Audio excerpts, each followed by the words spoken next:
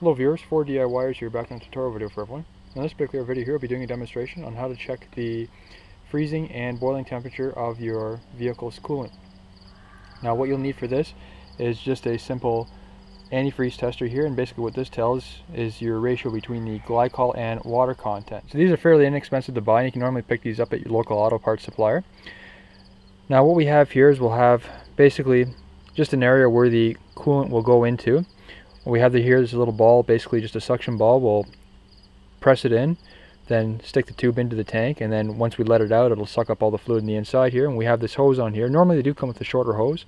Now for this specific application here, considering the coolant tank on my vehicle, what the level is, it's quite low in there, just the way the specifications go. Now it does take quite a ways to go in there, and the normal hose that was on here wasn't able to reach that level.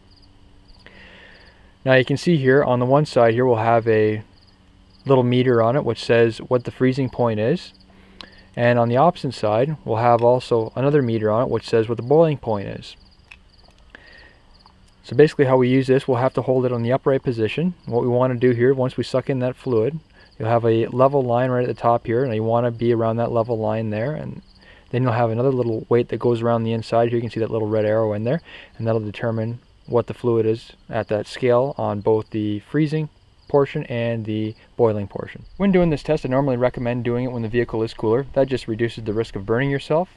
Next, you also want to make sure, if you have recently added either glycol or extra water to the system, you want to make sure the system has ran for a period of time at full operating temperature to ensure that the water or glycol isn't more prominent in the tank here and then has mixed thoroughly throughout the system instead. That ensures we do have an accurate reading.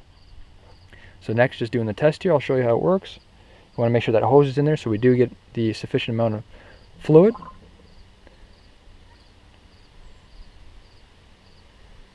Now you can see we are a little overflow here, so we want to have an air pocket. So what we'll just do here is, here we go. So you can see there, now the reading, you want to hold it level here. You can see we do have a needle at the top side here, which ensures we are holding it level. We'll just give it a nice tap here just to ensure that there is no air bubbles in the inside as well, just to make sure that everything is accurate. And when we look at the reading here, I am good here for freezing below -35 Fahrenheit or -37 Celsius. Moving around the back side here, just trying to show you here so the hose doesn't get tangled up. We look on this side here, our boiling point here is good for 265 degrees Fahrenheit or 129 degrees Celsius. And once you've done with that, you just want to pull the hose up a little extra just above the level there, and we'll make sure all the coolant does go back in there, and we are done. Now if you are wanting to achieve a higher mark on the scale here, normally what the optimum performance rating would be with a glycol and water mix is a 50-50 ratio, so there is an equal mix in both water and glycol. Now if you find you are a little lower on the scale, you can go ahead and add more glycol to the system, therefore that'll raise the needle up in both boiling point and in freezing point.